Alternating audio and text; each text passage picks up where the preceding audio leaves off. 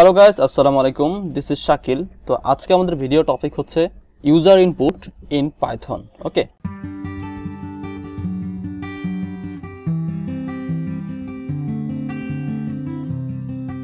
so let's see example. Suppose x equal 10 and y equal 3, so z equal x into y. So finally I print z.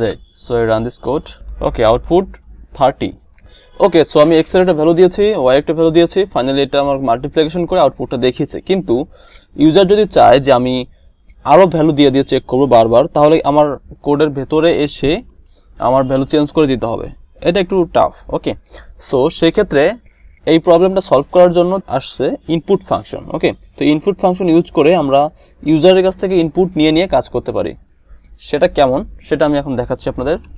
So আমি আর এবার direct value দিব না কিছু, তো আমি এবার ইনপুট ফাংশন ইউজ করব। তো ইনপুট ফাংশনের ভিতরে আমি যা দিব সেটাই ইনপুট নেবে। ওকে, সো আমি এগুলো কেটে দিচ্ছি। সো এই কোডটা যদি আমি এখন রান করাই তাহলে আমি দেখব কি, তো দেখেন এখানে ফাঁকা। ওকে, সো এখানে কিন্তু ফাঁকা, কিন্তু বাট আমার কনসোল কিন্তু আমাকে চাচ্ছে যে আমি যাতে একটা ইউজারের কাছ থেকে ইনপুট দেই। ক্লিক করব, দেখেন একটা অপশন চলে আসছে। আমি সাপোজ দিলাম 40, তারপর আর কিছু শো করতেছে না, বিকজ আমি তারপর আর কিছু লিখি নাই। ওকে, যেহেতু আমি ইনপুট ফাংশন দিয়েছি, দ্যাট মিনস একটা ইনপুট নিয়েছে এখানে। ওকে, সো এটা আরো সুন্দর করে আমরা লিখতে পারি এখানে। ওকে, সো আমি এখানে একটা মেসেজ দিয়ে দিচ্ছি, সাপোজ ইন্টার এনি নাম্বার।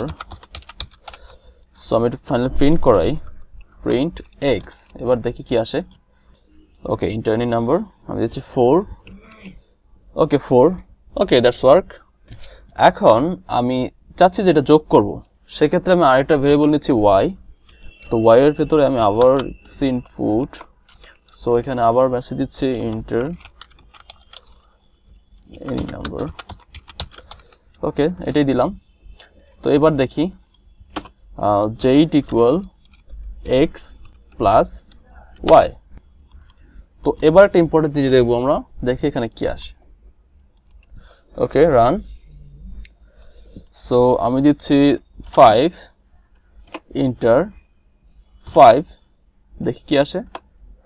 5, ও সরি, এখানে আমার 5 আমি দিয়েছিলাম, সেজন্য আমার একটা 5 এসেছে। সো আমি এখানে দিচ্ছি z। তো এবার দেখি কি আসে। ওকে, সো 5 ইন্টার 5, ও মাই গড, 55। একটা উইয়ার্ড একটা আউটপুট আসছে, কারণ 5 প্লাস 5 এখানে আসার কথা 10, আসছে 55। কিন্তু কেন 55 আসলো? তো আমরা যখন ইনপুট ফাংশনের মাধ্যমে এভাবে কোনো একটা ভ্যালু নিব, বা কোনো এবিসি বা কোনো একটা লেটার বা যাই নেই না কেন, সেটা স্ট্রিং হিসাবে নিবে। ওকে, সো আমার এখানে যে 5 নিয়েছিল সেটা স্ট্রিং হিসাবে নিয়েছিল। এটাও একটা স্ট্রিং, এটাও একটা স্ট্রিং। কিভাবে সেটা বুঝবো যে এটা আসলে স্ট্রিং কিনা? সো আমি এখানে টাইপটা শো করতেছি, টাইপ অফ জেড। এটা আমি প্রিন্ট করাচ্ছি, দেখেন, তাহলে বুঝতে পারবেন যে এখানে আসলে এটা কি। তো দেখি ইন্টার এনি নাম্বার 5 5। ওকে, সো দেখেন ক্লাস স্ট্রিং। তো এখানে আমার যা নিয়েছে সব কিন্তু স্ট্রিং, ঠিক আছে? That's why string R string কিন্তু কখনো যোগ করা যায় না, সেজন্য 55 আসছে। সো আমরা যখন যোগ করব তখন এটা আমাকে কনভার্ট করে নিতে হবে ইন্টিজারে অথবা ফ্লোটে, বা যেটাতে আমি কনভার্ট করে নিই না কেন। তো সেটা আমি এভাবে কনভার্ট করতে পারি। সাপোজ এ দিলাম, এ ইকুয়াল ইন্ট অফ এক্স, এভাবে করতে পারি।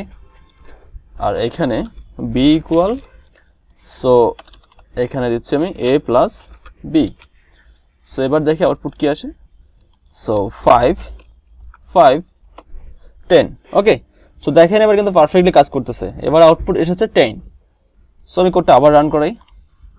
সাপোজ আমি এখানে দিলাম 5.5। সো এখানে এরর আসছে। কেন এরর আসছে? এটা এরর আসার কারণটা হচ্ছে আমি কিন্তু এই প্রথমে যে ডেটা নিয়েছিলাম সেটা কিন্তু আমি ইন্টিজারে কনভার্ট করছি। ওকে, বিকজ এখানে দেখেন আপনি, আমি কিন্তু দিয়েছিলাম 5.5 ফ্লোট টাইপের ডেটা। ওকে, সো ইন্টিজার আর ফ্লোট কিন্তু সেম ডেটা টাইপ না, যেহেতু আলাদা ডেটা টাইপ, সেজন্য এখানে এরর আসছে। সো সেম কাজটা আমরা এক লাইনে যদি করি তাহলে দেখেন কি আসে, ইন্টিজার।